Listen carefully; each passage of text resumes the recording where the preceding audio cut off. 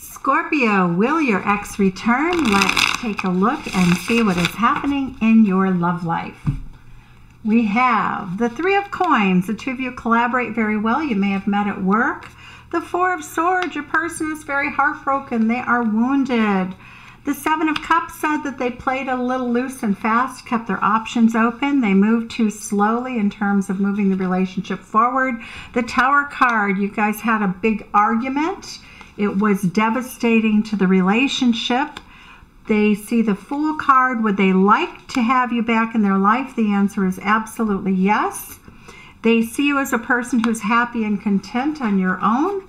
The Hanged Man says that they're thinking of trying to look at things from a different perspective.